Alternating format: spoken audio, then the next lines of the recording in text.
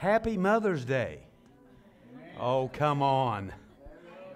Going to give you another chance. Happy Mother's Day. Amen. We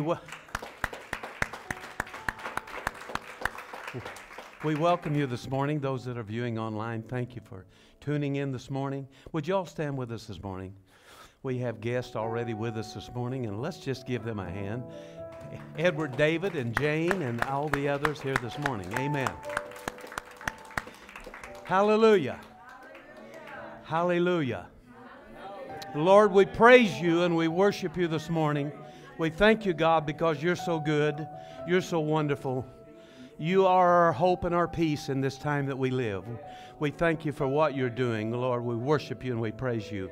This morning, my mind was directed to when the children of Israel gathered around Mount Sinai, the mountain quaked.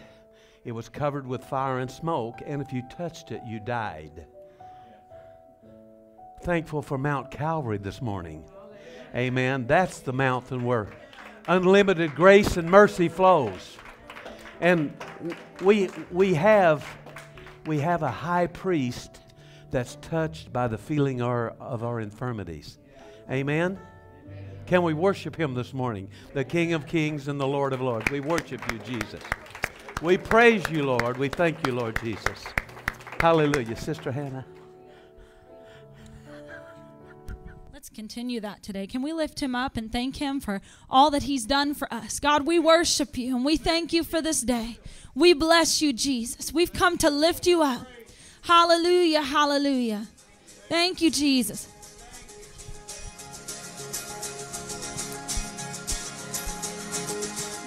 For this day, we're gathered in your name, sing out to you.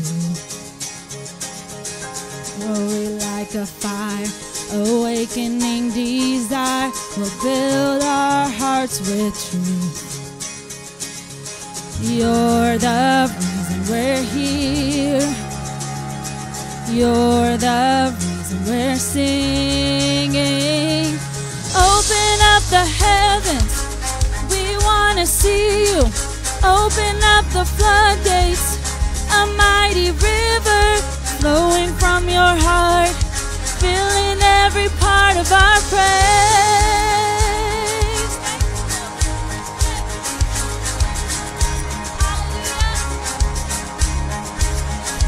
Presence in this place, your glory on our face. We're looking to the sky, ascending like a cloud. You're standing with us now.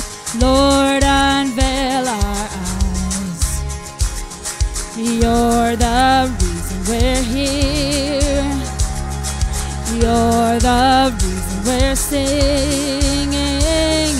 Open up the heavens, we want to see you. Open up the floodgates, a mighty river flowing from your heart, filling every part of our praise. Open up the heavens, we want to see you. Open up the floodgates, a mighty river flowing from your heart, filling every part of our praise.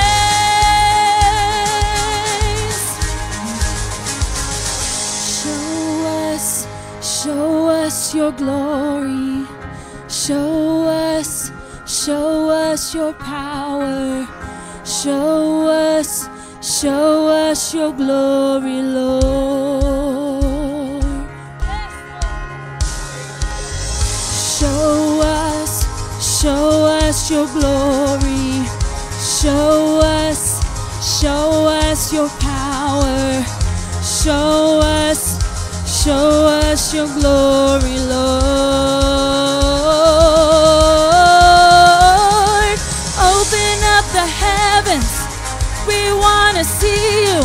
Open up the floodgates, a mighty river. Open up the heavens, we want to see you. Open up the floodgates, a mighty river flowing from your heart, filling every part of our praise.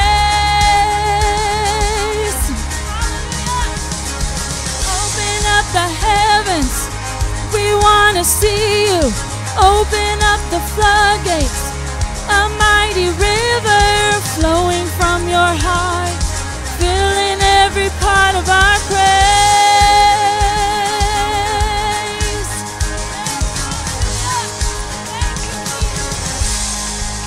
We love you, Jesus. We bless you, God. Thank you for all that you do. God, we know you're inhabiting this place because of our praises today. We lift you up, Jesus. We bless you, mighty Savior. Thank you, God, for all that you do. We love you, Jesus. We love you, Jesus. You can be seated if you'd like today. Thank you, Lord. Thank you, Jesus. We love you, Lord. Thank you, God. Thank you, Jesus. I encourage you to make this song your prayer today. We love you, Lord. We love you, Lord.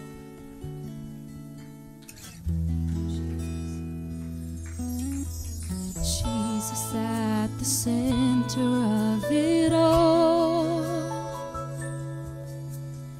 Jesus at the center of it all.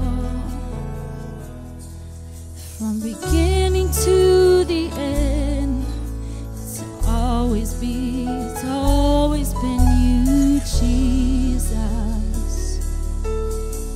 Jesus, nothing else matters. Nothing in this world will do. Yes. Jesus, you're the center, and everything revolves around you. Jesus, you at the center of it all.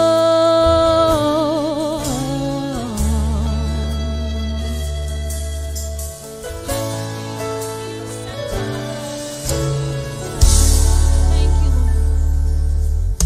So Jesus, be the center of my life. Jesus, be the center of my life. From beginning to the end, it will always be, it's always been you, Jesus. Jesus, nothing else matters. Nothing in this world will do.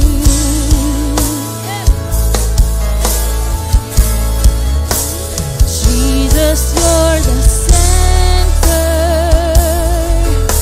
and everything revolves around you. Jesus, you, and nothing else matters. Nothing in this world will do.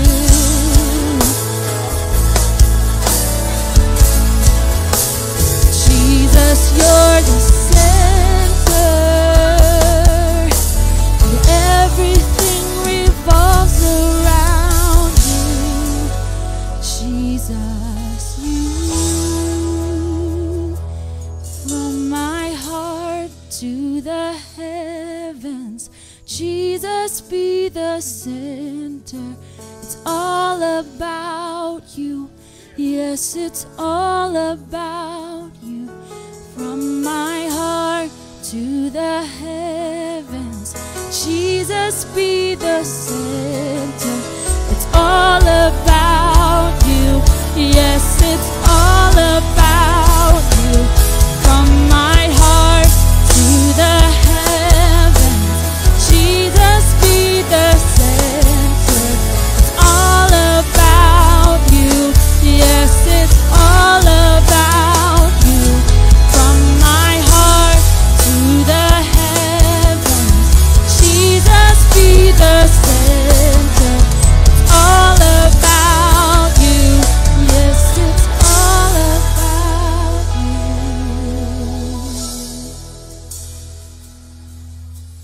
Jesus, be the center of this church. Jesus, be the center of this church. Every knee shall bow, and every tongue shall confess you, Jesus. Jesus, whoa, Jesus.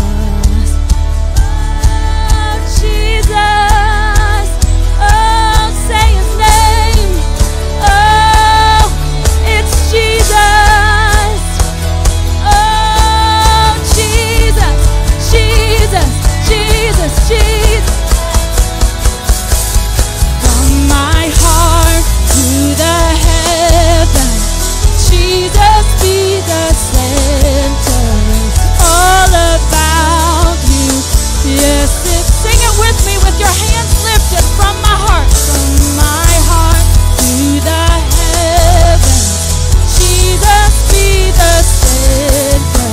It's all about you. Yes, it's all about you. From my heart to the head. Sing it loud. Let me hear you. It's all about you. About you. Yes, it's all about you. From my heart to the center. It's all about you. Yes, it's all about you. From my heart to the heavens, Jesus be the center. All about. Someone needs to get a hold of this today. It's all about you, God. From my heart to the head,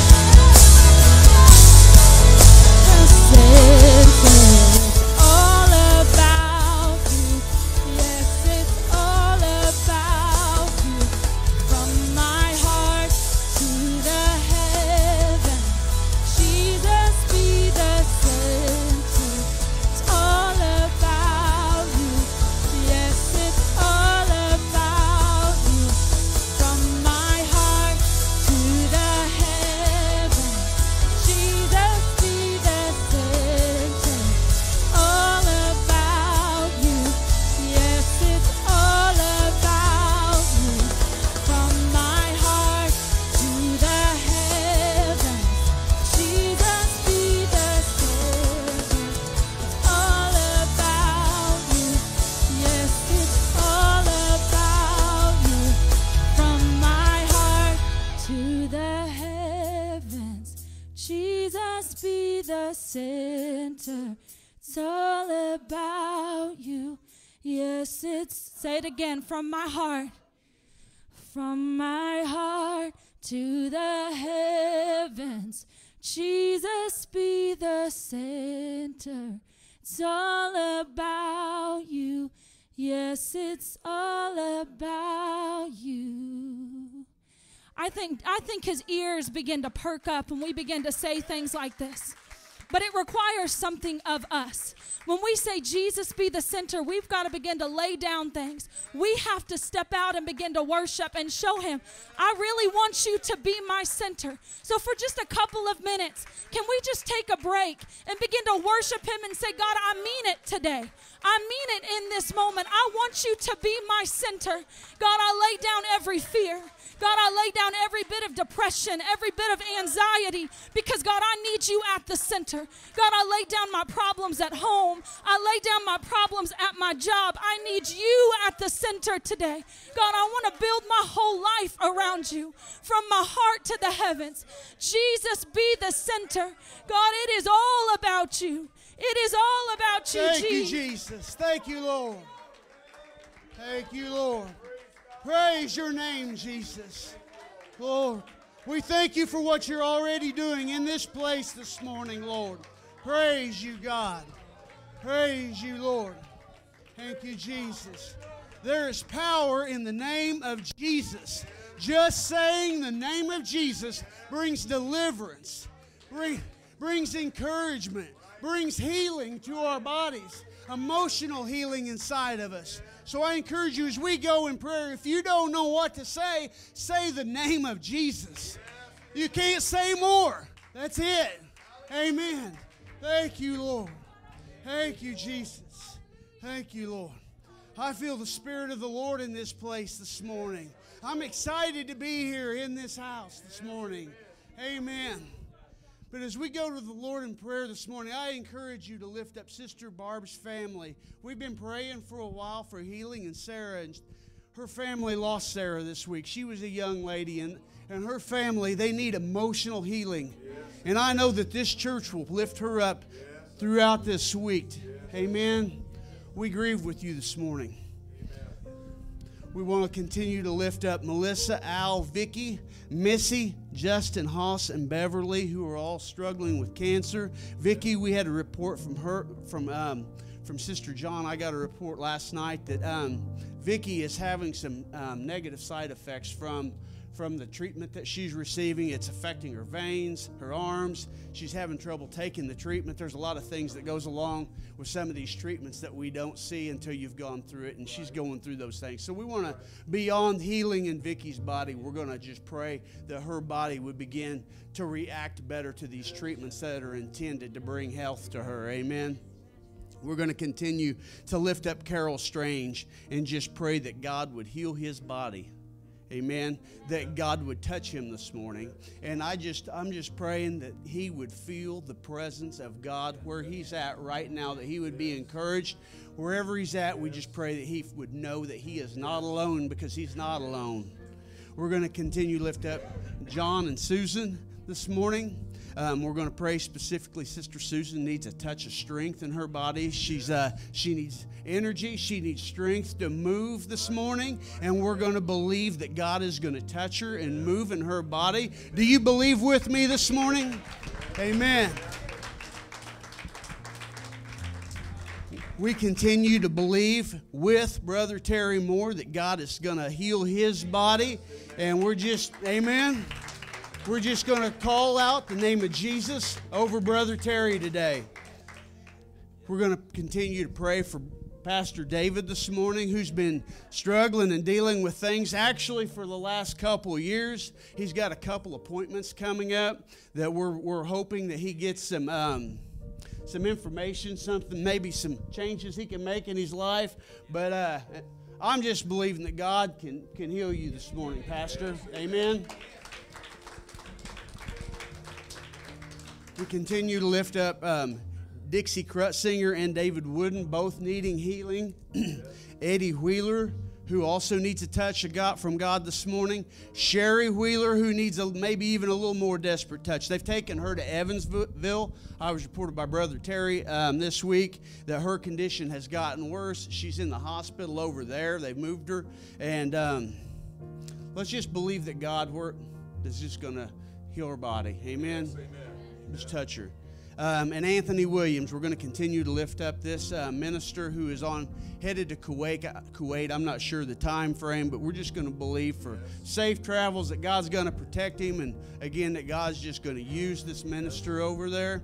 And if anyone has an unspoken request, I know some of the unspoken requests. We need a move of God in some of your lives and some of the lives of people who are joining us on Facebook. Raise your hand. We believe that God is able to touch you, even though that you're not in this building, that God can touch you, that God can heal you, that he can deliver you, that he can set you free in Jesus' name. Amen. Amen. So pray with me this morning as we go. Again, lift up a couple names, but just call on the name of Jesus and believe with me that God is going to move in these people's lives this morning. Amen. Lord, we come to you this morning and we praise you for who you are. We thank you, Lord, that you are already in this place, that you are already moving. And Lord, you are moving because we are amongst a people who love you and worship you and praise your name, Jesus. for what you have already done in so many of our lives. Lord, you are a good God, and you are worthy of every spoken word of praise that we can offer you this morning, Lord. And as we come to you, Lord, we just pray right now for Sister Barb's family and the loss that they are suffering. Lord, we know that they are hurting, Lord, but we also believe right now that you are able to comfort them, that you are able to come beneath them and help bear this load that they suffer, that you can encourage, Lord, each and every one of them, Lord. We just call on your name today and ask that you would just walk with them in this, Lord. And Lord, we also ask for healing for Bob Rainey, for Cassandra Ortgiesen, and for Katie Gadness this morning. All members of this same family, all suffering different conditions, all in need of a touch of your powerful hand. And we're believing in Jesus' name, Lord, that you're going to heal each one of them, that you will heal Bob, Cassandra, and Katie today, Lord. And Lord, we want to lift up Melissa, Al, Vicky, Missy, Justin Haas's father, and Beverly, each needing a touch of you, of your hand, Lord. Healing from cancer, Lord. We pray that you would just touch Vicky's arms, her veins. We pray that her body would be able to receive these treatments. And we just pray that each one of them would be strengthened today, Lord. And Lord, we just want to pray for a powerful move, Lord, of your healing hand on the life of Carol Strange today, Lord. Strengthen his body, Lord. I just pray that he would be able to turn his eyes from the condition that he's suffering, and that he would be able to, that you would be able to get his attention, that he would be able to look towards you, Lord, and that he would be able to just receive strength in you, Lord, today. And Lord, John and Susan, Lord, we continue to believe that you are going to complete a thing that you have started in each one of them. Lord, we thank you for every good thing that you've done for them. Lord, we believe that you're going to continue to move in their lives. Lord, that you're not finished with them. Lord, you're going to complete this healing. And today, Lord, I pray specifically that Susan would just have a jolt, a strengthening in her body, a surge, Lord, of your Spirit that would allow her to get up, Lord, that she would be reminded that you are her strength, and that she would be able to move on in her day, Lord, the way that she wants to move on with her day. And Lord, we want to continue to believe and speak healing in the body of Brother Terry Moore, Lord. We want to come to you with this same enthusiasm, this same belief that we believe that's already working in Sister Susan. We believe that this is moving right now in Brother Terry, that he right now is feeling different than he was 30 seconds ago because of your Spirit falling upon his body, Lord. And Lord, we're believing for healing for Pastor David. I thank you that he's able to be with us this morning, Lord, so we praise you for that. We praise you that he's better than he was. But Lord, we're believing beyond what the doctors may tell him. We believe, Lord, that you're able, that he doesn't have to wait till tomorrow when he goes to the doctor. He doesn't have to wait till the 19th till he goes to that doctor. We believe that you're able to heal him today, that you're able to change his condition, to move in his body, Jesus. Lord, we just praise you for what we believe that you're doing in our pastor's body this morning, Lord. Thank you, Jesus. And Lord, we want to thank you for the continued work, Lord, that you are doing and you already done in Sister Dixie Singer. Lord, we know that you've been doing things in her life. She testifies to your goodness. And we just pray, Lord, that you continue to show your power over her life so that she can continue to testify, to tell people just how good you are, just how important you are in her life, Lord. Thank you, Jesus. And thank you, Jesus. Thank you, Lord. And Lord, we lift up the name David Wooden to you, Lord. We pray against the spirit of discouragement. We pray healing over his body. Lord, we pray for every cell in David's body in Jesus' name today. Complete restoration. Lord, we pray for the emotional condition of his family. Lord, that as you begin to move in his life, that their spirits would be lifted and that they would see that you are still the God that they have served for so many years, Lord. And Lord, we want to pray that a healing over both Brother Eddie and Sister Sherry Wheeler both needing a touch in their bodies this morning, Lord. And we're believing you for it, Lord. We don't have anywhere else to go. Lord, we believe it is you that we must come to. And Lord, we believe you want to do it. So Lord, we don't know how bad Sherry is. We don't know how bad Eddie is. But we believe that whatever condition they're in, that you are able to heal them today. And we thank you for being the God that you are in their lives today, Lord.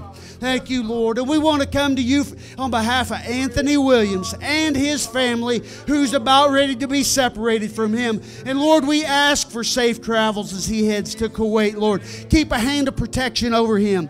Lord, and we just pray, Lord, that you will protect him once he gets there, Lord. But Lord, we want to pray for a path this morning that's filled with open doors for this minister to just speak to people of your goodness, this goodness that everyone in this church has experienced, Lord, that he would just continue to be used over there, Lord. And we thank you for that, Lord. We don't want him to go, Lord, but we thank you for this opportunity that we believe that you have anointed and given him today. And Lord, I want to lift up every person who raised a hand this morning in faith. Lord, they raised that hand because they believe it's an act of faith. They believe that you're able. Lord, you know their needs. You know how to fix it. You know how to speak to us. You know how to give us wisdom. You know how to heal. Lord, when we stand in your presence, Lord, chains begin to rattle off, and we believe that because we've experienced it. You're a God of deliverance. Lord, you're a God of love. You're a God of mercy. And your spirit is heavy in this place, and I love you this morning, Jesus. Praise you, Lord. Praise the Lord with a minute for me before Sister Hannah comes up. Thank you, Jesus. Praise you, Lord. You are a good God, Lord. Thank you for coming and being with us today, Lord. Oh, Jesus, we love you today. We love you, Lord. Thank you, Jesus. We love you, Lord. We bless you, Jesus. If you'd like to be seated, you can. If you want to stand, you're welcome to as well. Thank you, Jesus. We bless you, God. We love you, Jesus. We love you, Jesus. Thank you, God. We love you, Jesus. Hallelujah, hallelujah. Move in this place, God. Have your will and your way, Jesus. He is the Lamb who was slain. Holy, holy is He. Sing a new song to Him who sits on heaven's mercy seat. Worthy is the Lamb who was slain. Holy, holy is He. Sing a new song to Him who sits on heaven's mercy seat. Holy, holy, holy is the Lord God Almighty, who was and is to come. With all creation I sing praise to the King of Kings. You are my everything, and I will adore you.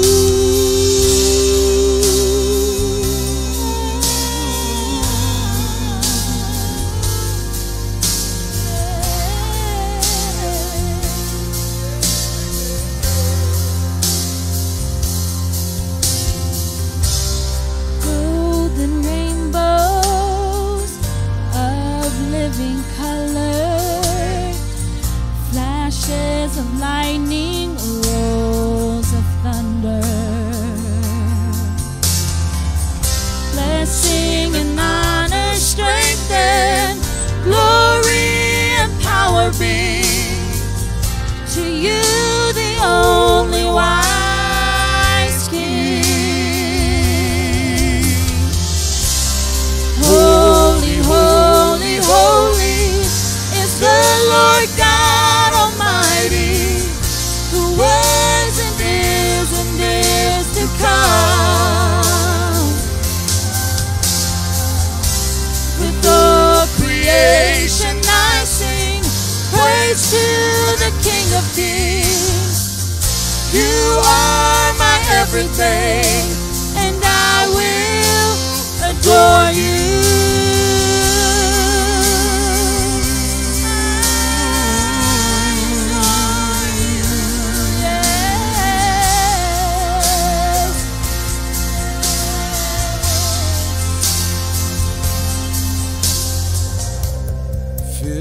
with wonder, awestruck wonder, at the mention of your name. Jesus, your name is power, breath and living water, Such a marvelous mystery. Yeah. Holy, holy, holy is the Lord God Almighty, who was and is to come. With all creation I sing praise to the King of Kings. You are my everything, and I will adore you. Holy, holy, holy is the Lord God Almighty, who was and is to come. Yes, with all creation I sing praise to the King of Kings. You are my everything, and I will adore you. Holy, holy, holy is the Lord God Almighty, who was and is to come. Yeah, with all creation I sing praise to the King of Kings. You are my everything, and I will adore you.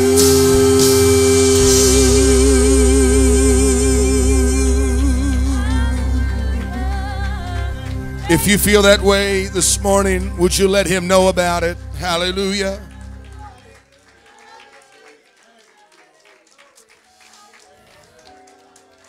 Hallelujah to the Lord. Come on, if you feel that way about him today, would you offer praise to him? Would you let him know all about it? Hallelujah to the Lord. God, you are worthy to be praised. Hallelujah to the Lord. We give you praise and glory. We honor you in this house. Hallelujah, hallelujah, hallelujah, hallelujah. You know, all across this world, all day, every day, all week, every week, all month, every month, all year, every year, God's name is taken in vain. He's forgotten, he's neglected, he's abused.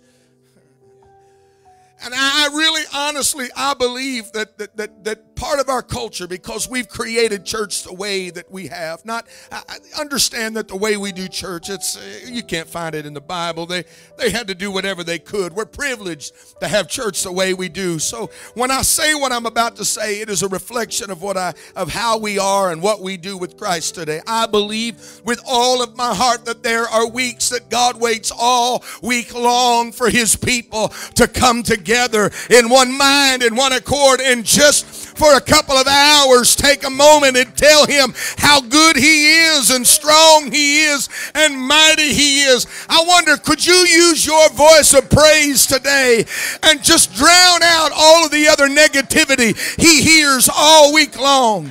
Would you praise him right now? God, we give you glory.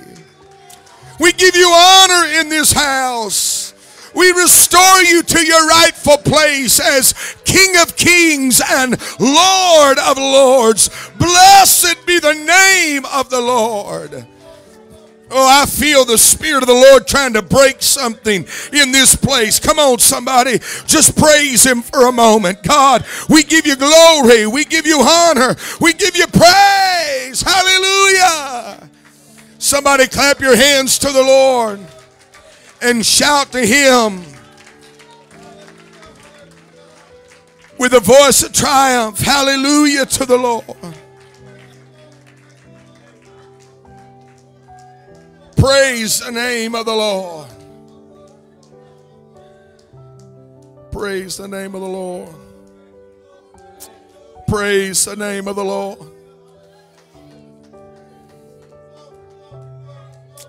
Praise the name of the Lord. Praise the name of the Lord.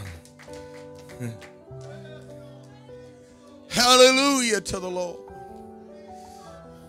Are you hungry for Him today? Are you hungry for God today? I don't know about you, but I need Him. The older I get, the more I realize how I can't do anything without Him. I used to laugh. I shouldn't admit this probably publicly, but I remember laughing when some of those old timers would sing that song, Lord, I can't even walk without you holding my hand. But Sister Cisco, the older I get, the more I realize without Him, I'm nothing. Hallelujah. I heard it a long time ago, and I've repeated it 1,000 times. It's not original with me, but I believe it, and I know it today more than I've ever known it. If it weren't for Him, I couldn't catch my next breath in the fastest plane ever created. It is but by the grace of God that we are here today. Would you clap your hands to the Lord one more time? Thank you, Jesus. Thank you, Jesus. Mother's Day, Father's Day, always very interesting. I believe I have a word from the Lord. I hope that I can do it justice today. If you have your Bibles, we're going to go to Exodus, the 2nd chapter. While we're turning there, I would ask you, it is our custom to stand for the reading of the word. I would also just, as your pastor, you've been around here long enough to know when we pray, when we go into prayer, if you're physically able, I'm asking you just to know. Home folk, I guess, I know they don't know. But our home folk, I expect you to stand without Brother Chris or myself having to ask you to stand in reverence for prayer. So would you just please do that with us moving forward? All of our kids, you all need to learn that. When we go to prayer, when we read the word, stand to your feet and be in reverence for those kinds. Is that all right? Is it okay? Praise the Lord. All of our guests today, we want you to know how much we appreciate you. Could we give our guests a hand? Thank you so much. Thank you all for being with us today. We appreciate that. I know you're not a guest, but it's good to see that ugly mug of yours, young man. I tell you, God bless you and your guests that are with you today. We are so thankful. Happy Mother's Day. I know it's already been said, but what an exciting, glorious day where we celebrate our mothers. And I know Brother Dave Pulley thinks he's a stud, but it's really the mother in his household. Amen. That makes life worth living. And Brother Pulley says amen. He talks about her being his queen all the time. So we're just going with what I read there. Praise the Lord. Mother's Day. What an exciting, glorious day. Mother's Day. And I hope that I can draw some things out today because I know that when we talk about Mother's Day, there's a lot of conflict, and there are so many people that represent so many things when it comes to mothers. Some of you are mothers because you birthed a child. Some of you are mothers because you inherited that when you came into a relationship. And some of you have had mothers that have been fantastic mothers. And some of you have had mothers that weren't fantastic mothers. But I believe with all of my heart that there's a reason, a design, and a purpose for all of us. And I'm hoping that I can draw some of that out today. Exodus, the 2nd chapter. While you're turning there, just a couple of announcements. Men's meeting, May 13th. That's this Thursday. We're trying Thursday nights out. Thursday at 7 p.m. If you're a man in this church and you are able to, I know some of you work and you can't be here, but if you can be here, you need to be at men's meeting. Our overcomers are moving forward. We're seeing some fantastic things. We're going to be talking a little bit more about our men's conference that's coming up in November. Revival. Somebody say revival. May the 16th, that's next Sunday, a week from today, and the following Sunday, 2 fantastic preachers, unique in their own way. Reverend Kevin Cox will be with us next Sunday, and then the following Sunday, Reverend Alan Lucas. You will not want to miss these services. As a matter of fact, if you've been waiting for an excuse to invite somebody, if you're afraid to get them here because pastor screams and hollers too loud or too much or goes on too long, these 2 men, I promise, is a great excuse for you to invite somebody to be here. You will not want to miss their ministry. Somebody say, praise the Lord. Mobile Market is returning May 22nd. We're excited to partner with United Way. We've got about 400 boxes that we'll be handing out to the community. If you need those or want those or know somebody that can use those or would use those, please make sure that they come out. And if they've got family that can't get out, they can deliver them. We'll give them more than one box. But we're extremely excited about that. Also following that directly is our men's work day. All of our men said, woo, woo. Hey, that was more exciting than what I thought we were going to get. The Mobile Market, please be here. If you're going to be a part of that, please be here by 9 a.m. We need as much help as what we can get. The men's work day will follow. And then also May the 16th is our second Legacy Youth Group youth service here at the church. Yes, fantastic. And I think that they had a pretty good time the last time. They're expecting a great turnout, and we're looking forward to the pictures and the updates on what comes out of that. I have to tell Sister Cheryl this every time we have youth service, but it's 12 to 18. I'm just kidding. 12 to 18, 5 to 7 p.m. If you're a young person or you have one in your family, you want them to be here. I promise they're going to have a great time. And we have gifts for all of our mothers today. If you're a mother, please don't run out without your gift. And then at the end of service, we have 3 very special gifts that we're going to be handing out. Somebody said, praise the Lord.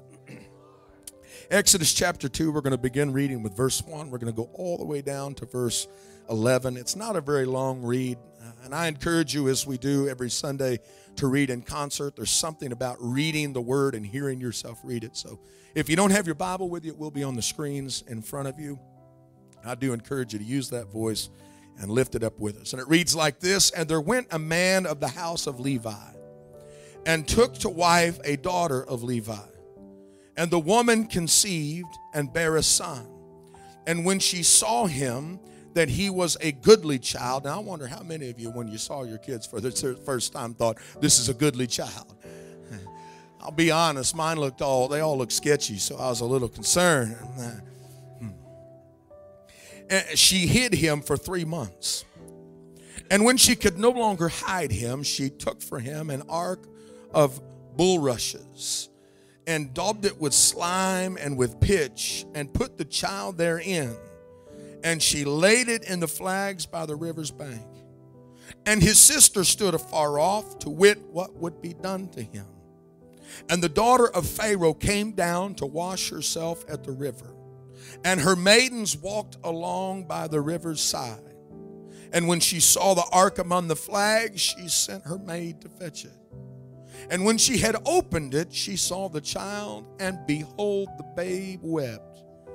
And she had compassion on him and said, this is one of the Hebrews' children. Somebody say, she knew he was a Hebrew.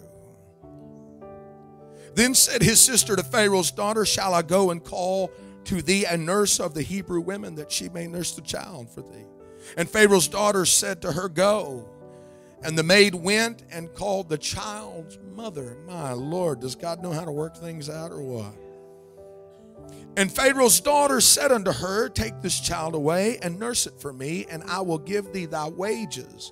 And the women took the child and nursed it. And the child grew, and she brought him unto Pharaoh's daughter, and he became her son. And she called his name, and she said, because I drew him out of the water. And it came to pass in those days, when Moses was grown, that he went out unto his brethren and looked on their burdens, and he spied an Egyptian smiting an Hebrew, one of his brethren. Now, there are a number of things over this next year in this passage that I think you're going to hear me preach about. And I'm just going to draw a few out of here that I feel God has laid on my heart this morning. We'll talk to you for a few moments from this topic: lessons from a courageous mother. Last year we talked about lessons from a desperate mother.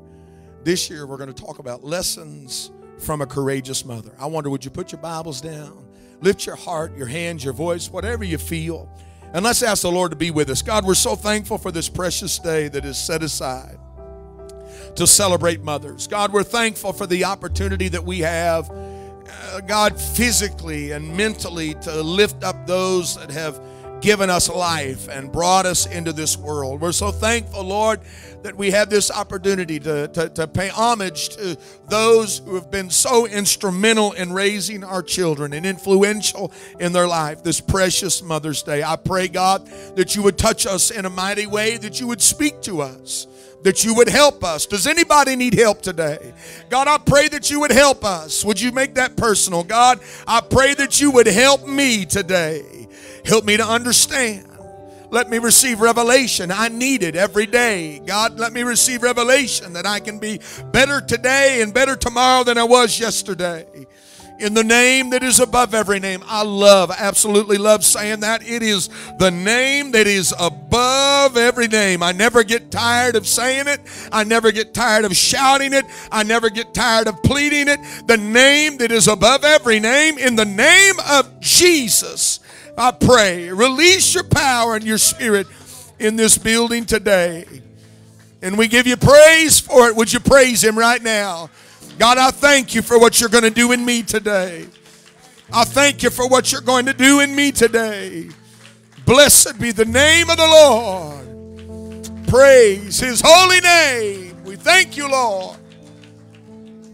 We thank you, Jesus. God bless you. High five your neighbor and tell him it's good to see him in service today. You may be seated in Jesus' name. We jump into a moment in the life of Moses that is critical and, as you can see, a crisis. And I love the fact that the Bible does not hide crisis. I don't need a sugar-coated Bible. I'm glad that, when the Bible talks about that, when we're babes in the Lord, we find our sustenance with milk, but at some point we've got to grow up and we need to have the meat of the word. I'm thankful in Sunday school that I learned about Jonah and the whale, and I learned about Moses, leading the children of Israel out of Egypt, and I'm thankful that I learned all of those just fantastical, incredible, supernatural stories. But I'm also thankful that I've come to understand that the Bible informs me that I can be in the will of God and in trouble at the same time. And that trouble is not indicative of the fact that I'm not in the will of God. As a matter of fact, I would say more often than not, when we find ourselves in trouble, that is most likely when we are in fact in the middle of the will of God. So I won't run away from trouble, and I don't want to forfeit the will of God for safety. I'm glad that I have a Bible that helps me understand that it is okay that I go through crisis sometimes. Can I get a witness? If the Bible was not so picturesque of how great men and great people understood critical situations and despair, and if its pages were not filled with men like David and Peter and Paul and even Jesus himself suffering because of life circumstance, I'm not sure that it would be or have the gravitational pull that it does to me today. But we leap into the middle of a family crisis where the whole family, the entire family, is in crisis. And Moses' mother has birthed a child that she can't take care of. Her giving birth to Moses was a testimony of the time as it was. There were several of the Hebrew women who were refusing to have children or to get pregnant because of the circumstance that they found themselves in and Pharaoh's paranoia. But we find them in a crisis where she has birthed a child she can't take care of. We find her in a situation where she is wise enough to do what is best for the child, even if it may be against what she would like to do. Can I get a witness? You see, she recognizes her strengths, but she also sees her limitations. She has enough strength in her womb to produce the child, but not enough strength in her community to take care of the child she's produced. Many were the women who succumbed to the Pharaoh's dictates to kill their babies. But this mother was wise enough to preserve the child. And we come into the story at a time where she has hidden him in the house as long as she could. The Bible tells us that Moses in this moment, Brother Adam, was only about 3 months old. Now that's small. He was about 3 months old, and she's held on to him as long as she could. And so we find where she's put him in the bulrushes and has built an ark around him and has let him sail down the Nile in hopes that somebody will see him. Now, our text doesn't do much for the lead-in to Moses being sat in the Nile and carried down the river while his sister is commissioned to run beside him and see what happens and where he ends up. There's not a lot of painting going on there. It's just left to our imagination, if you will. But our focus today is lessons from a courageous mother. And Moses' mama was courageous. She was a courageous woman and a courageous mother, one who had given birth before. She knew what it was like to have and give birth, but never under these circumstances. She was strong and she was smart and successfully birthed her son under the threat of death, knowing not only could she lose her life, but also the life of her son. Moses' birth was so vital to the plan of God, and God knew that if Moses' mother didn't birth him, then the promise that he had made to Abraham could not be made complete when he said, your children will sojourn in Egypt for 400 years, and afterwards I will bring them out with great sustenance. So God needed a partner, and he partnered with Moses' mother just to birth him into the world, and she was successful in bringing him in. God says, if you'll push him out, I'll take care of the rest. If you'll just push him into the world, if you'll have the courage to go through the first and the second and the third trimester, if you will have the courage and the strength to fill your lungs with air and push until you break blood vessels in your face and bring him from eternity into time, then God says, I will partner with you in bringing the mighty into the earth. The Bible says in the book of Job that man is born of a woman, but has but a few days of trouble and strife. We must understand that man has to be born of a woman, that her womb is the only legal entry into this world.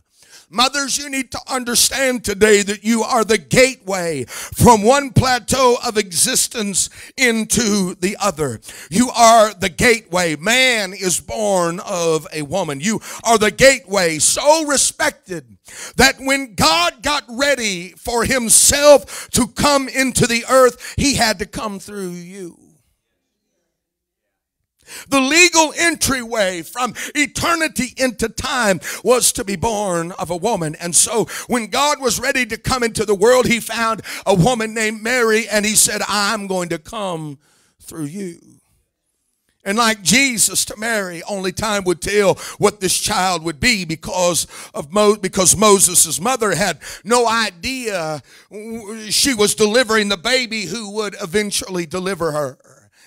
And often it's like that. Would you agree? For us, we just have to have the courage to wait and see what our children are going to be, and do like the Bible says and judge nothing before it's time. Not always, because sometimes the child who gave you the most trouble will end up being the greatest blessing. And I will say amen. My mother is not here to testify to that, but I'm going to say it anyway. Sometimes the child who got on your nerves the worst and broke your heart and made you take off work to go down to the school just to break up fights is the child who turns around and will be the one that takes care of and fights for you in your old age.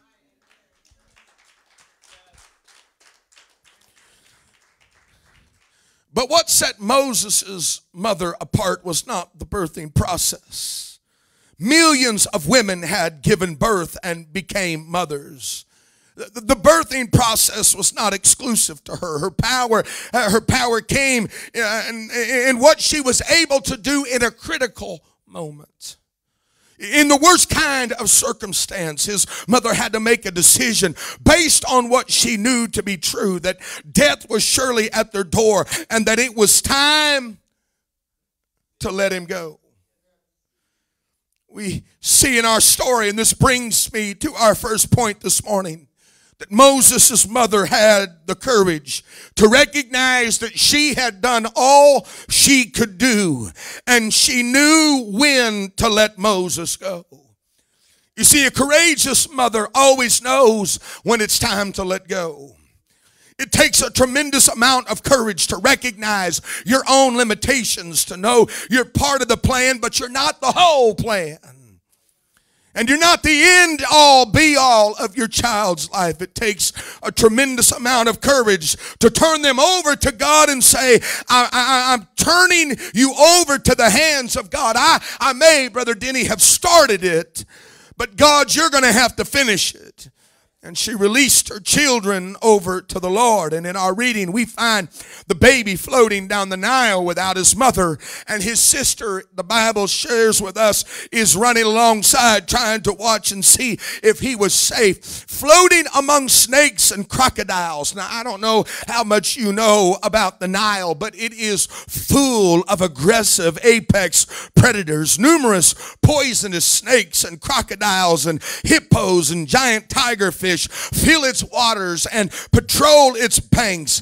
And so it is with life. Let me tell you something. If you haven't figured this out yet, life is filled with trouble and will do all it can to thwart the plan of God in your life. The enemy of our soul walks about, the Bible says, as a roaring lion, seeking whom he may devour, not maim, not just leave alongside the road, not take a bite out here and there, but seeking whom he may devour.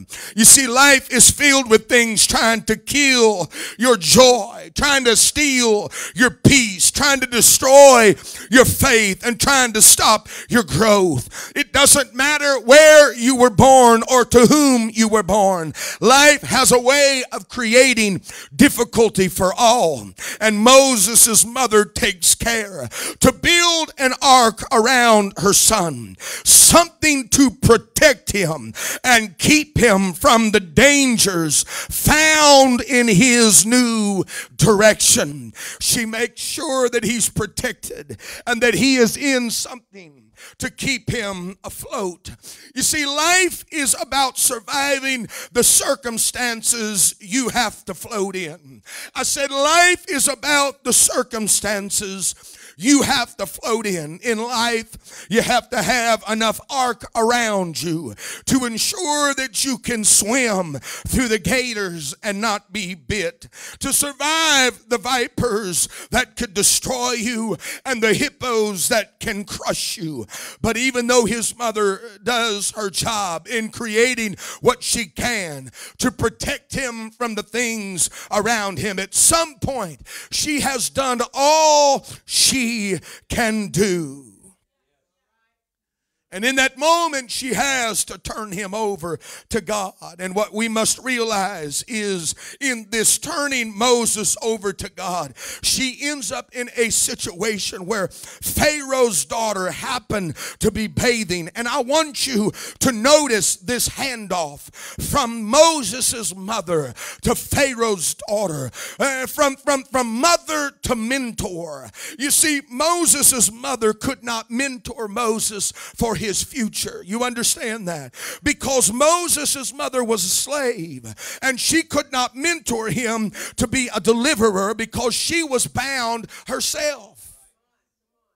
She did not understand freedom. She had no idea what it meant to be on the other side. She was uneducated. As a matter of fact, I would say undereducated. There were things in her life and about her life that would stifle Moses' development. So there had to be something that changed Moses' life for him to embrace the calling that God had on him. him. So there had to be a trade-off from the mother to the mentor. And this brings me to our second point today. She wasn't afraid of someone else taking him to the next level.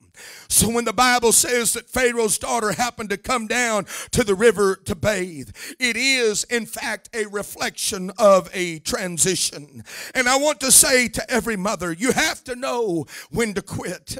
You have to know when to back up and take your hands off of a situation, and when to turn the child over to God. You have to know when enough is enough. You have to know when to shut your mouth and when to hold your peace and to let God finish the work that you began. You have to understand that you don't hold the whole mystery of who your child is, and that you don't always know who they ought to marry, and that you're not always right about where they ought to move when. And sometimes the wisest thing a good mother can do is just turn their child over to God. We must all understand, to really produce greatness, you can't do it by yourself. The old African adage says it takes a village to raise a child. To raise Moses for what he was going to be, he needed more than a slave mother in his life. He also needed a princess who would teach him to walk with his head up and his back straight, so he would have enough defiance in him to be able to go before pharaohs and kings and be exposed to the things that slaves would never be exposed to. I would dare say today that some of you did not get everything you needed just from your mother.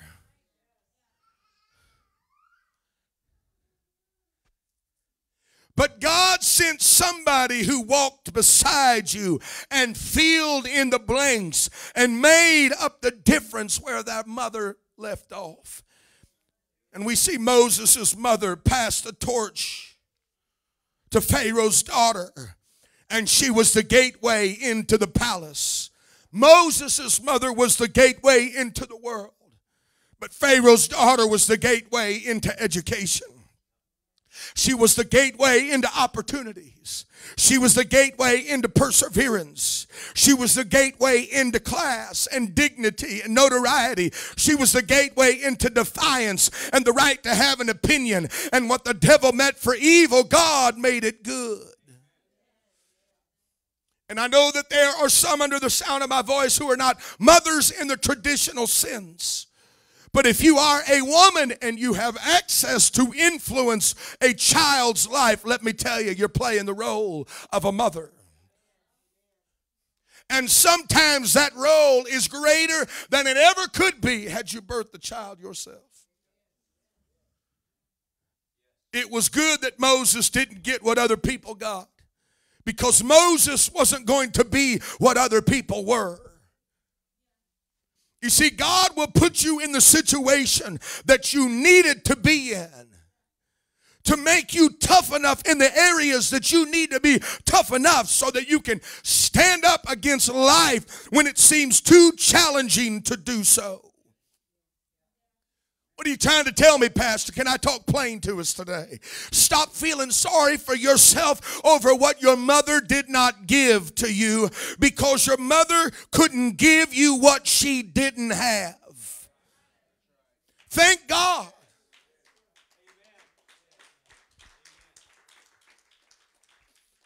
Thank God for the mothers who understood they could only take you so far in your journey and were willing to expose you to other people who decided to go take a bath while you were crying in the river in despair, and pick you up and expose you to a world you would have never experienced any other way.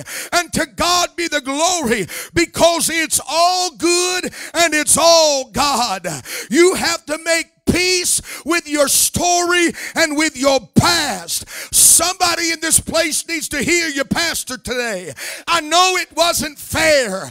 I know you didn't have everything you should have had. I know that it seems like you were left out to dry. But today is the day. If you want to be successful, if you want to be blessed, if you want to come into the realization of the calling and blessing that God has for your life, you have to make peace with your past and with your story. You have to refuse to spend the rest of your life mad about something you can't do anything about. And in the middle of your despair, you may still be going through it today. You should be able to stand or force yourself to stand and say, it's all good. It's all God.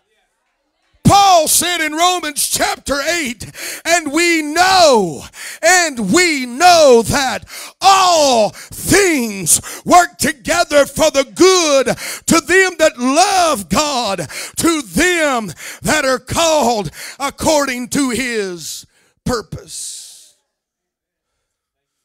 Some people get so mad about the shortfalls of their maternal influence. But you have to understand, sometimes what you've been born into doesn't offer you everything you need for you to do everything that God has called you to do. For every influence, for every woman that has ever stepped up, for every stepmother, and one of the best you will ever see and know is sitting right here. For all of you,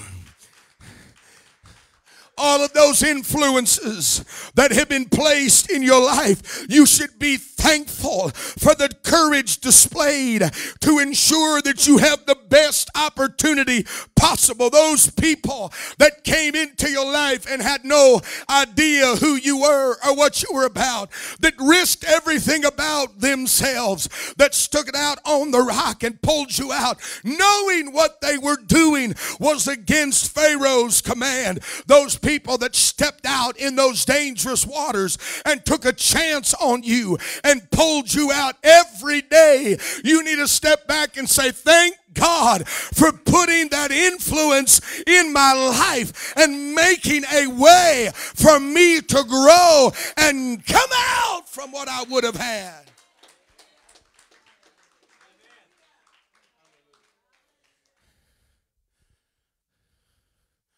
Moses' mother couldn't provide the input needed to make him what he was called to become. Is this okay? But her courage allowed her to release him into a system that would prepare him for levels that she could never take him to. And because Moses had a courageous mother who wasn't afraid of letting go, it produced a moment of power in Moses' life that would change the trajectory of his life and begin the fulfillment of his calling. As a grown man, we see in our scripture that he has a moment of conflict and discomfort. You understand, when you have a moment, I know you know what I'm talking about. That moment that rears its ugly head. When you have a moment, it is never comfortable. It's a moment where you're conflicted and you're uncomfortable regardless of what you do. And in a situation where you're asking, should I say something or should I just keep my mouth shut? Should I go in there or should I just stay out of it? I'm here to tell you that those defining moments help raise you. And this brings me to my third point and our third lesson today, that a courageous mother isn't afraid of defining moments in your life. A courageous mother believes that everything she's instilled and allowed to influence in your life will bring out the best of who you are in critical moments of crisis. We read the first verse. We read in this chapter today, we read the first verse of the change of the scripture, leading to where Moses is looking out a window and he sees an Egyptian beating a Hebrew slave. And it was in this moment, anybody else would have looked out that window and paid no attention. This was commonplace.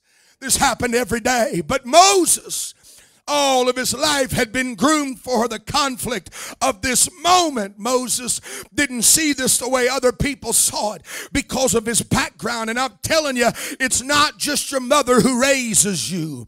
It's not just your village who raises you. It is also those critical moments in your life that raise you.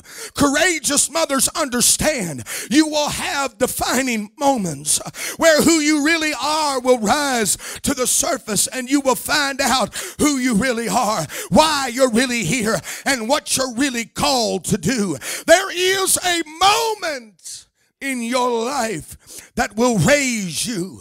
There's a moment where you will stand up like a full-grown man or a grown woman and say, I'm a grown man, I'm a grown woman, and I'm here to do this. There is a moment you have an awakening and come to the realization that I am better than this. I'm better than what everybody else said I was going to be. I'm better than what the world is trying to dictate I'm supposed to do. I'm better than what you say about me. I'm better than my past.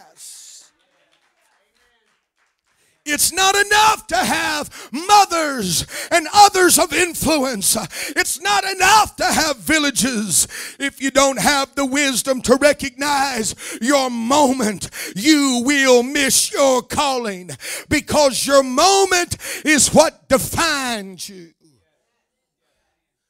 A courageous mother knows that they can't give you everything you need to survive, but they and a village, they and others are going to have to contribute to your package, getting you to a place where you will be discovered in your moment.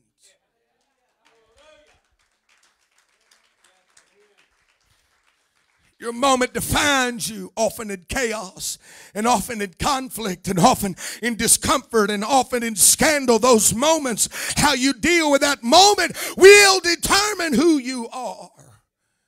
I've had moments in my life, and I know there are testimonies under the sound of my voice where there was something that just stood up inside of you. You couldn't point your finger to where it was coming from. You tried and you tried to think through all of the scenarios. Whoa, where did this come from? I didn't know I had this inside of me. There are all of us, I would say today, who have had moments where something you didn't recognize stood up inside of you that you didn't even know that you had. I wonder, is there anybody in here today that has ever had a moment that drew something out of you that was hidden way down deep inside of you, and you didn't know I can talk like this, you didn't know I could walk like this, you didn't know I could write like that, you had no idea that was down on the inside of you, but in a critical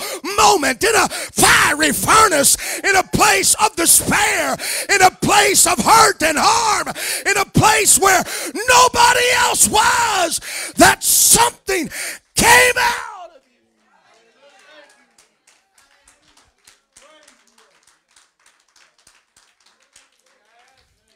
you. In a moment,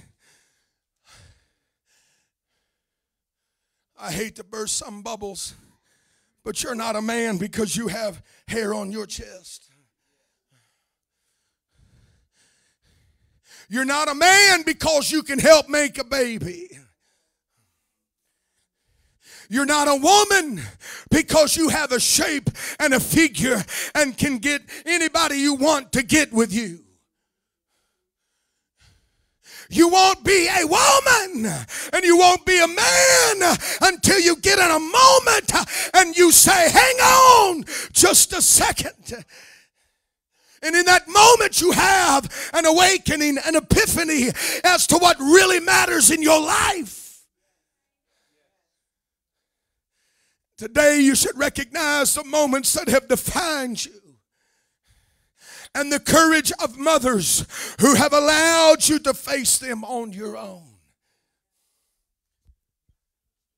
I won't ask you to raise your hand, but I have no doubt in this crowd today If I said how many of you had an experience with your mother that was underwhelming, there would be hands that go up. If I said, hey, let's raise our hands for people who've experienced mothers that weren't real good at it, I think there'd be hands that go up. If I asked, hey, let's all raise our hands for those who feel like mom just didn't love you enough, there would be hands that go up. If I said that, hey, let's raise our hands for those that feel like mama neglected you, I think that there would be hands go up. Mama doesn't understand me. Mama never loved me. Mama never took care of me the way other mothers took care of their children. I'm here to tell you, God recognizes all of that. And in most of those cases, it might have been because of their own failure. It might have been because of drugs. It might have been because of alcohol. It could have been because of their own past. For some reason, they were only able to produce so much. But I'm here to tell you that God is always there. Anytime you come to the realization, mama could only bring me so far. I'm at a place where I need God to help me pick up the pieces. And I'm telling you, there will come a moment in your life, in your darkest hour, when you feel defeated and you feel in despair, and things are going to come up in you and out of you that you never realized were there. Because all along, where mama couldn't do it, God was making sure you had influence to make it, and you are going to overcome, because what God put in your life. And that moment,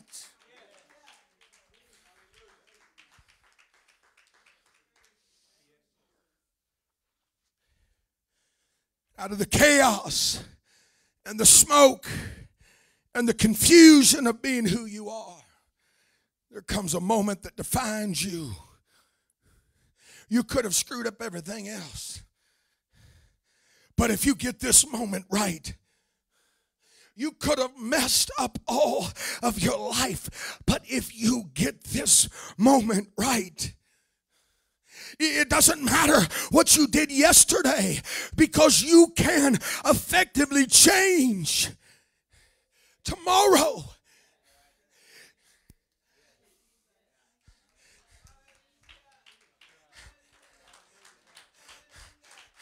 I want somebody to know today that you cannot change what you did yesterday. It does not matter. You cannot change what you did last week, last month, last year, 10 years ago. Your past is your past. Let it go.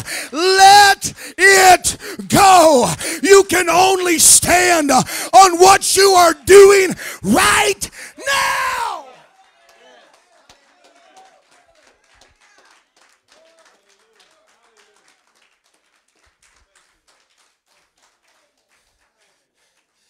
This was Moses' moment.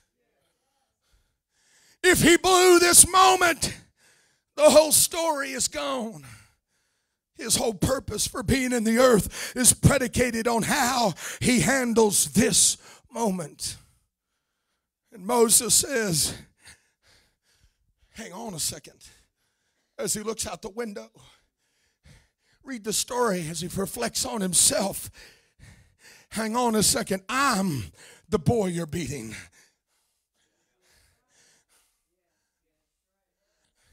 He comes to himself and he stands up in that moment and graduates from one level to the next. In the moment of crisis, he embraces the definition God had for him and all that he was called to be. In his moment, something was drawn out of him that he didn't even know that was in him. And I want to talk to every person in this service who's having a moment, who's in a tough situation, a complicated circumstance. I want to speak speak to every person who wonders, am I big enough to handle what's been thrown on me? I'm here to testify to you today that this moment is going to draw out of you stuff that you never knew you had. I want to speak to every person who's dealing with a situation where you feel surrounded, scared, and nervous, and everything is on the line, and you could lose it all, and you're dealing with a moment that is pulling out of you stuff that you didn't know you had. I want you to know that God is on your side.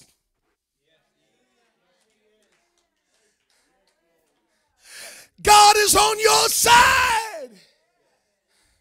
And the Bible says he will never put on us more than we can bear. Can I talk to us? I'm almost done.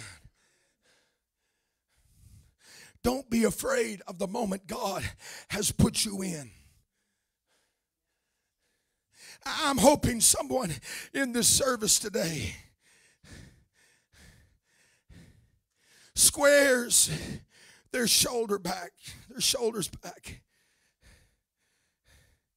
and determines that this is not the end. Can I get a witness? I'm hoping that there is somebody in this service today who is willing to say in this moment that I refuse to allow this to may have a negative impact on my day.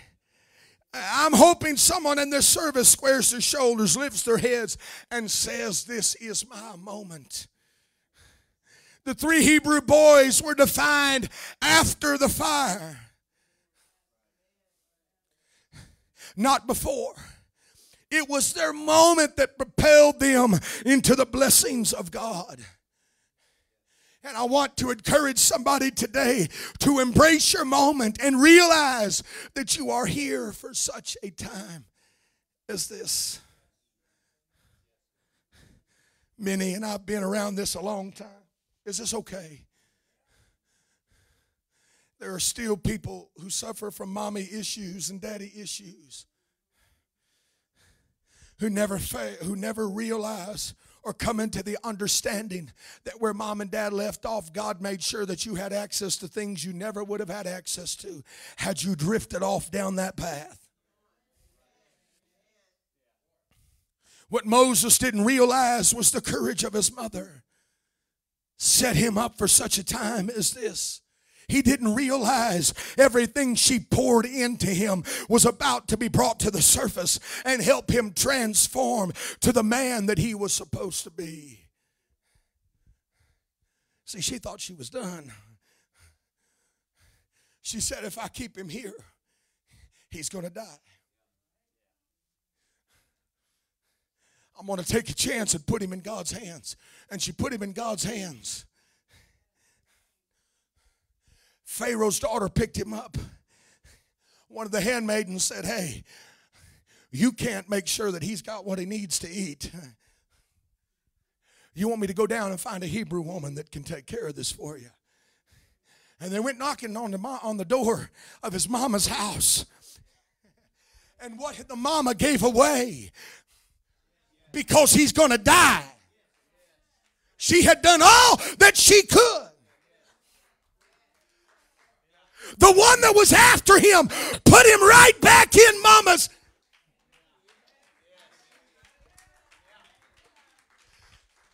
God said, I'm glad that you're going to learn and have the education. I want you to know how to speak to kings and pharaohs. I want you to know and have the gravitas that is needed. But while you're learning all that, I'm going to make sure that you're still in touch with mama. I don't ever want you to forget where you came from and why you're so special.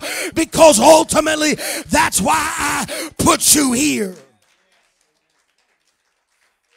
While he understood protocol and position and power and favor, while he understood palace living and education and business, the lessons from his courageous mother flooded his life and birthed in him the courage to embrace everything that he was called to be. Lessons from his courageous mother show us everything he was and would become was only because of her courage to let him go, to allow input from others beside herself, and that her courage to do these things would protect and lead him to his moment. If she would have kept him, he would have died. If she would have taken him from Pharaoh's daughter, he would have died. If she didn't have the courage to do all she did, the Israelite people would never have had a Savior. Again, I know on this Mother's Day, there are those battling with all kinds of things, and I know the heaviness of what some of us carry, but God has been stirring things in your life since before you could even understand. Some of you have even wondered why things went the way they did and what good could come out of my circumstance. But God wants you to know there are things working on your behalf and have been ever since before you could understand. And we're creating a path to victory in your life. And I'm closing.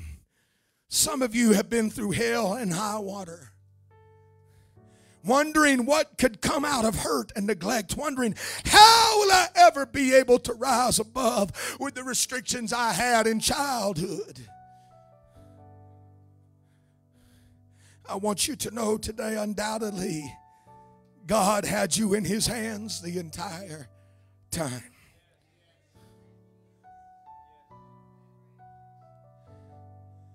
Brother Sackman, I'm reminded today of that old Sunday school song. He's got the whole world in his hands. Sister Barb, the Bible says he knows every sparrow that falls. Now, some of us, it's easier than others, but Pastor David, he knows the hair that we have on our head. You don't think that God knows how many hairs you have on your head and that he's somehow forgotten you.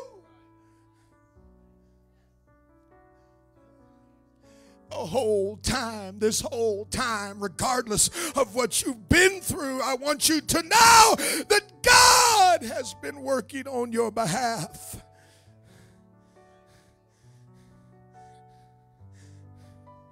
When you were sent down the river all by yourself,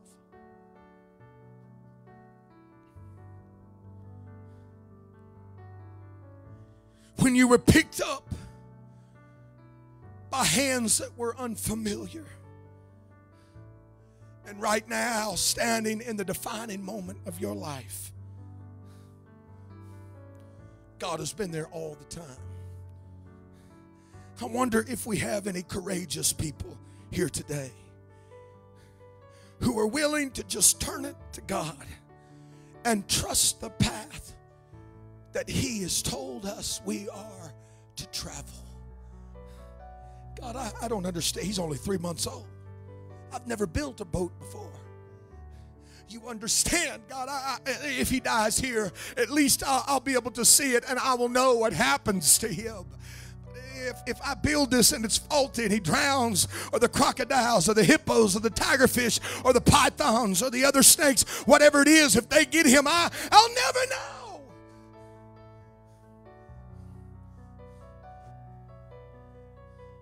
But I'm going to trust God and believe that when I let it go, God is going to do everything that I couldn't to make sure that in that situation that it comes out better better than it ever would had I kept my grip on it. Pastor, what can you tell me that will encourage me? Let me tell you, God has never lost track of where you are. And regardless of your history, He's sewn it all together in the quilt of your life for your benefit. Don't run from the call of God. Moses' mother allowed the call of God to be fulfilled in the most unusual way. But when Moses came to his moment, he was able to stand to his feet and do what he had to do. For many today, this is your moment. Everything that you have been prepared for has been preparing you for this moment. Everything that you've been through, every mountain you had to climb, every rock you stumbled across, every time you bruised your knee and scuffed your hands has been preparing you for this moment. I may be 46 years old, but this is my moment. I may be 78 years old, but this is my moment. I may be 15 years old, but this is my moment. I may be 24, but this is my moment. I may be 55, but this is my moment. Let it go and let God.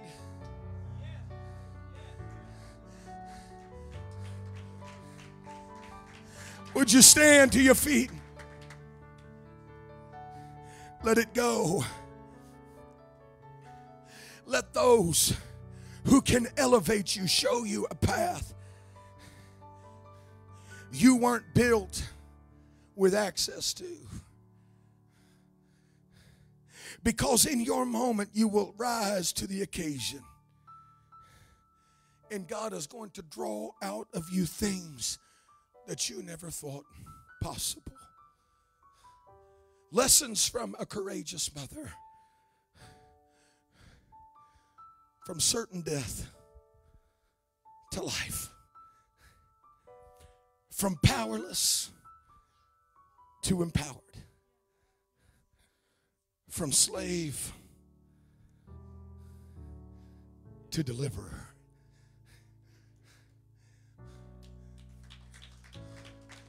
Moses was everything he was because of what a courageous mother allowed God to do in his life.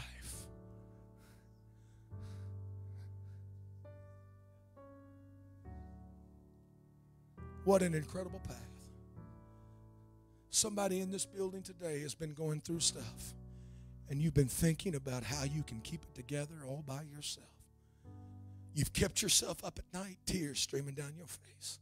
You can't sleep, and when you do, it's restless. Because you're trying to make it all make sense in your life. You can't see how Pharaoh's daughter could bring him right back to you. You can't see how letting him go at such a young age, trusting God in the process, can take that thing, put you in a moment, designed to pull you out, create in you and for you everything he's called you to be. I'm telling you, trust in the Lord. I wonder, would you raise your hands today? Lift your face toward heaven so God can see that beautiful face of yours. And just ask him, Lord, I need your help. God, there are uncanny things or unusual things that have happened in my life, and so much of it I haven't understood. As a matter of fact, I feel like so much of it has messed me up. Like I'm going in the wrong direction. I'm fighting with the wrong things. But Pastor just told me that all things work together for good. That I should know that. So God, I'm going to trust you today. I'm going to trust you today in the word that you provided. I'm going to believe with everything that is within me that everything that I have been through will be turned around. What the devil meant for evil, will be made for good in every aspect of my life. Every ounce of turmoil and confusion and abuse and every ounce of pain and hurt and neglect and affliction. God, I'm going to believe with all of my heart that it is going to work for the good because I am in you. God, I pray right now in Jesus' name, all across this building, that you would release the power of your Spirit. God, I pray in your name that you would come down in the midst of every single moment. There are people all across this building. God, I believe every person under the sound of my voice is in the middle of their moment and they're wondering, how am I going to make it through and out of this? God, I pray in your name, let all of those things that you've been stirring and hiding and developing in them all these years, God, I pray, let it boil up, let it come up, let it come to the surface. And in this moment, God, I pray in your name, Jesus, release your power and freedom in the name. Come on, somebody ask it right now. Somebody pray it right now. Hallelujah.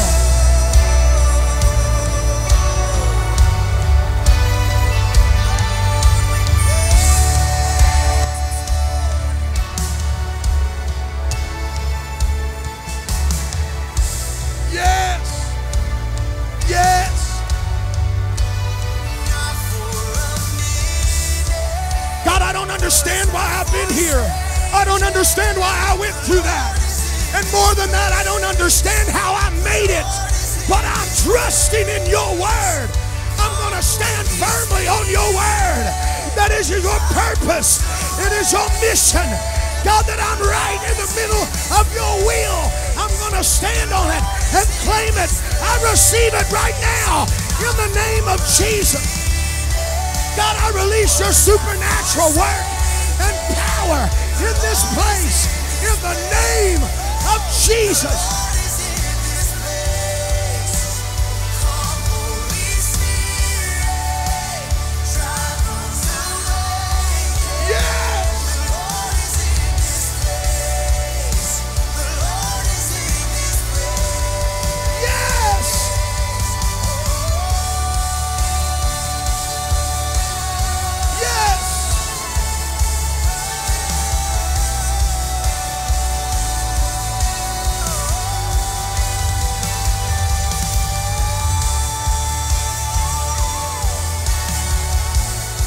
Said God has been fighting for you. God has been fighting for you. He's been making a way where everybody else says there is no way. God has been stirring it up. God has been parting the waters. God has been moving on your behalf. Oh, in the name of Jesus. Unless you come. In the name of Jesus. Oh, I feel the Holy Ghost in this place. All I want. Oh, yes. Meet me here again. Jesus. I'm not enough. Yeah. My God, my God. So I want, so you are. Will you meet me here again? Jesus, Jesus, this is your moment. This is your moment. I release what's inside of you for you to have your moment. I don't know who I'm prophesying to right now, but I prophesy to you that this is your moment. Let it out. Come on. Let it come out of you. In the name of Jesus, grab a hold.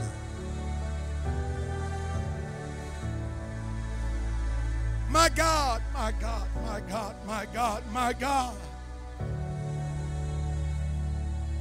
My God, my God, my God, my God, my God. Give me you.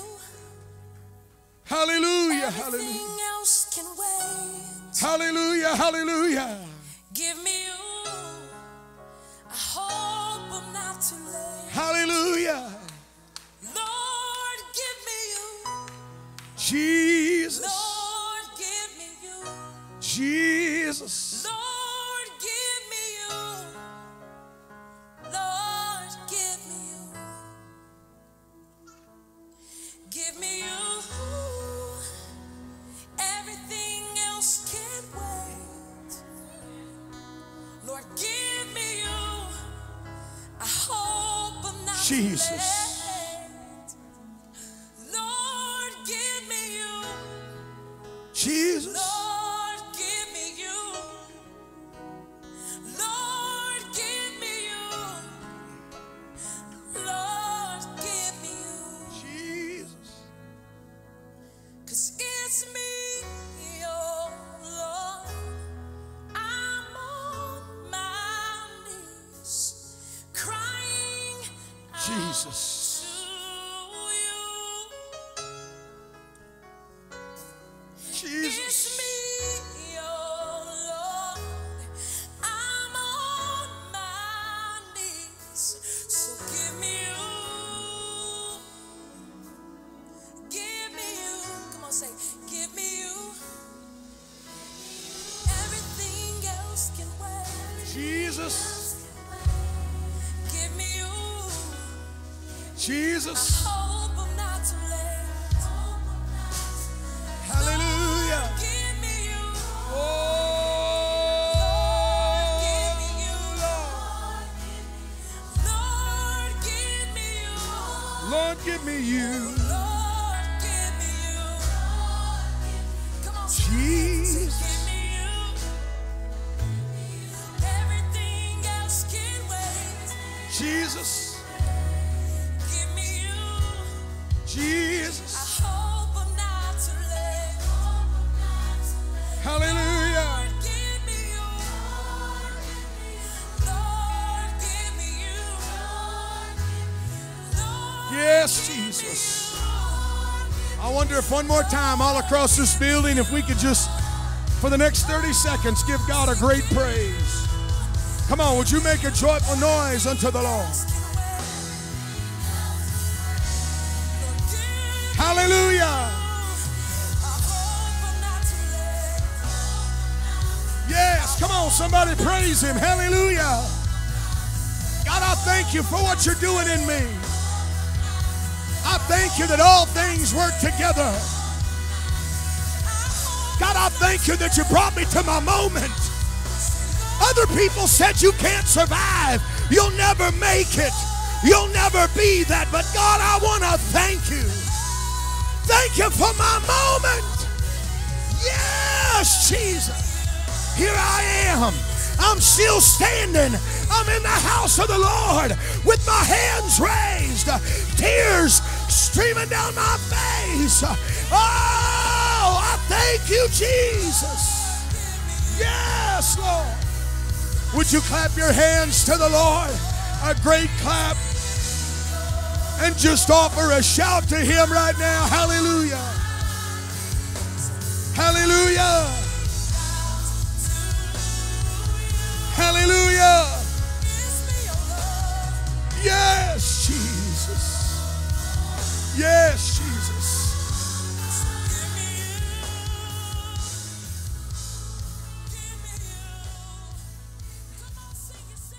Chapter 2,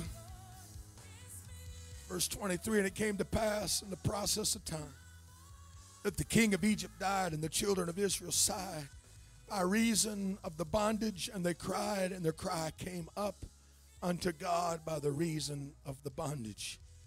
And God heard their groaning, and God remembered his covenant with Abraham, with Isaac, and with Jacob. And God looked upon the children of Israel and had respect unto them. Chapter 3, now Moses kept the flock of Jethro, his father-in-law, the priest, Midian. And he led the flock to the backside of the desert and came to the mountain of God. And the angel of the Lord appeared unto him in a flame of fire out of the midst of a bush. And he looked, and behold, the bush was burned with fire, and the bush was not consumed. Verse 6, moreover, he said, I am the God of thy father, the God of Abraham, the God of Isaac, and the God of Jacob. And Moses hid his face and was afraid to look. And the Lord said, I surely have seen the affliction of my people, which are in Egypt, and have heard their cry by reason of their taskmasters. For I know their sorrows. Verse 10, Moses, come now. Therefore, and I will send thee unto Pharaoh, that thou mayest bring forth my people out of Egypt. Lessons from a courageous mother. Let it go. Don't be afraid of other people elevating.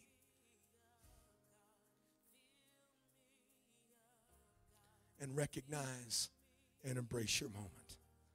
Somebody said, praise the Lord. Hallelujah. Facebook, we love you so much. Thankful that you were here with us today. God bless you. We will see you on Wednesday night.